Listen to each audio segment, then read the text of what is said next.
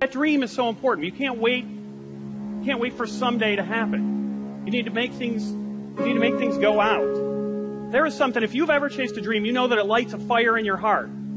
That whether you reach it or not, it warms everyone around you and everything around you. Wouldn't the world be a better place if we're all inspired? If the world wasn't full of uninspired people?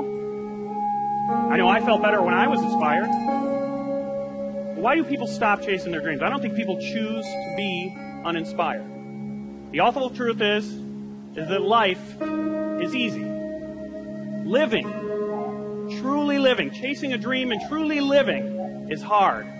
Living is a bitch. Living is tough, especially when you switch it and you ask yourself, what am I dying to do?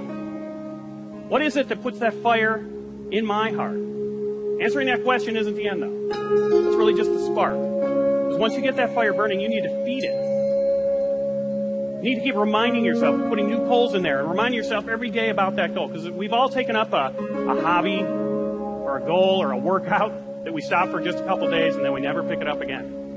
You need to constantly remind yourself that you're dying and that you're dying to do something. Because the minute you forget, life creeps right back in. And life is easy.